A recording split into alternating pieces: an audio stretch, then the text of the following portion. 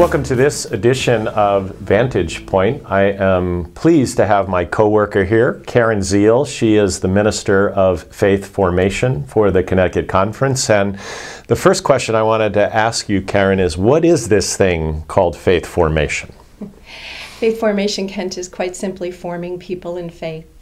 And everything we do in our lives, everything the church does, teaches. So all of our experiences, our relationships, those opportunities to tell our stories and hear the stories of others, all of that forms our faith if we think about how is God present in those moments. So Karen, we've got an event called Super Saturday coming up on March 1st in Ludlow, Massachusetts, and not everybody knows what Super Saturday actually is. So what is this thing called Super Saturday? Super Saturday, Kent, is a collaborative event between the Connecticut and Massachusetts conferences with a keynote speaker, with over 45 workshops, with a marketplace, a bookstore, and more. It's an opportunity for church leaders and members to come together and to network, to discover best practices and new strategies for the many ministries that they lead in the life of a local church. Sounds like a really good event for us to go to. Why would I want to wake up in my bed on a Saturday morning, get in my car with others from my church and drive to Ludlow, Massachusetts?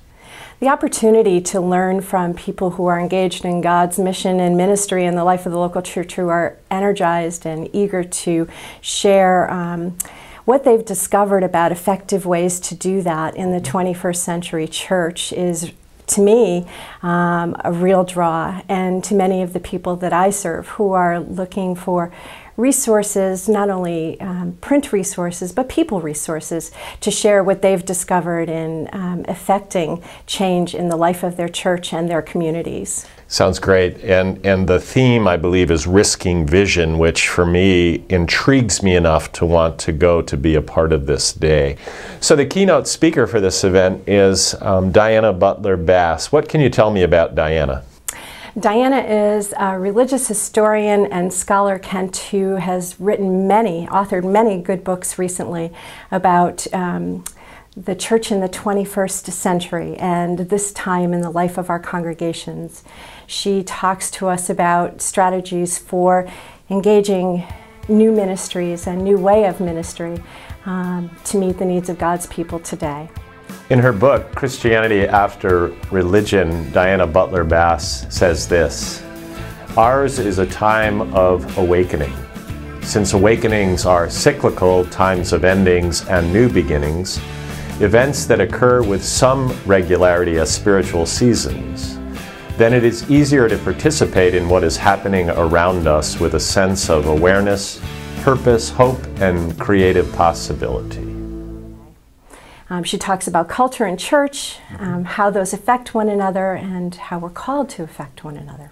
So I've heard Diana speak, and one of the things that really interests me about what she has to say is the church can't look inward. The church can't focus in on its own needs. The church has to look outwards and literally take the church into the streets, which is pretty biblical. The book of Acts, the church was born literally flinging wide the doors and taking the faith to the streets. So Diana will help create a vision for where the church of the future might need to go. So we are excited about her being our keynote speaker for the event. So Karen, how would I register for this event? There's a simple link on the Massachusetts Conference website, Kent, that gives you all the information you need and walks you through a simple process of registration. You can choose your workshops.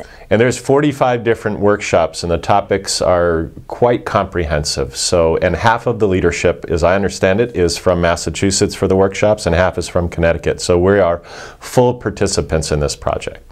That's right. The wonderful thing about this collaboration is that we can pull from folks in both of our states, each of our states, who are doing amazing things in leading folks through opportunities to learn more about the ministries they're engaged in. So as we work on this image of interdependence, how we need each other, this is one experiment. The Massachusetts Conference can't say to the Connecticut Conference, I have no need of you. And the Connecticut Conference can't say to the Massachusetts, I have no need of you. This collaboration is one example of an experiment of us working together in some new and dynamic and exciting ways. And I'm really excited about this event.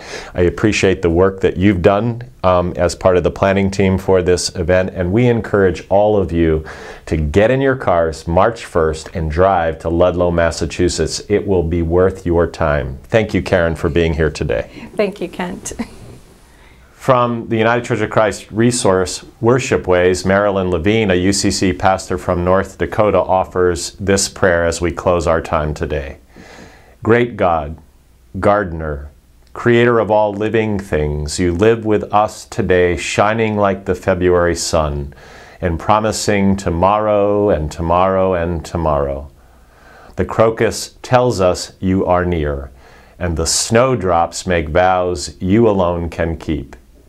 May we find you in every blooming thing beneath the snows of our lives.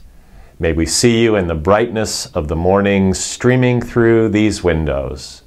May we know you in the promise of today and today and today, becoming, always becoming. Amen.